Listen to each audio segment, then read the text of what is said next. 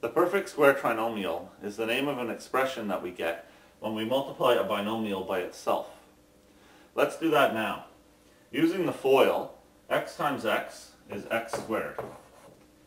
X times 2 is 2x. 2 times x is another 2x. And 2 times 2 is 4. Simplifying, the two middle terms combine, and we have x squared plus 4x plus 4. Does it work the same way when you have a minus sign in the binomial? Using the FOIL in this example, x times x is x squared. X times negative 3 is negative 3x. Negative 3 times x is another negative 3x. And negative 3 times negative 3 is positive 9. Simplifying, we have x squared minus 6x plus 9.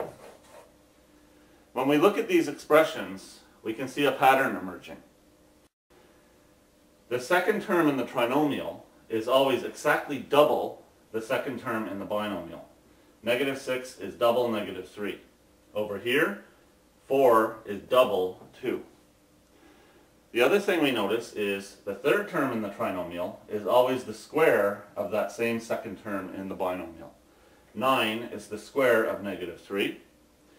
4 is the square of 2. Seeing this pattern helps us when we move on to other types of math where we have to do this backwards.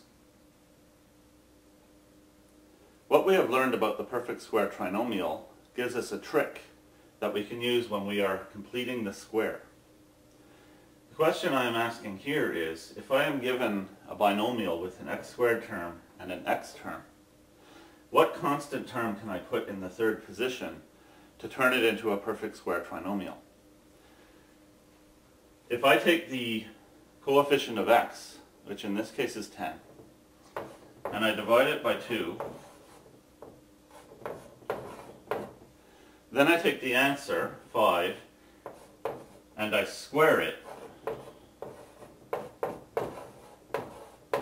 I get 25, and that is the number that I can put in this position to create a perfect square trinomial.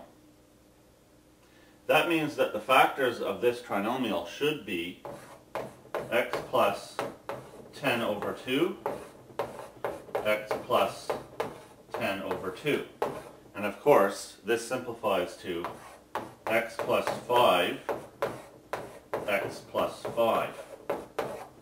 If we multiply these binomials together, we will indeed get x squared plus 10x plus 25. Let's try it again, but this time with a minus sign in this position, and see if it still works. What constant term can I put in the third position to turn this into a perfect square trinomial? I take the negative 8, which is my coefficient of x, and I divide it by 2, which gives me negative 4. If I square negative 4, I get positive 16. And that is the term that I write here, plus 16.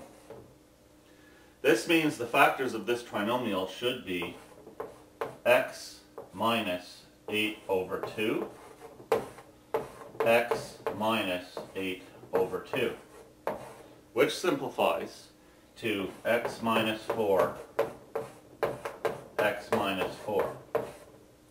If I multiply these two binomials together, I will indeed get x squared minus 8x plus 16. Completing the square is a useful trick when we work with quadratic functions.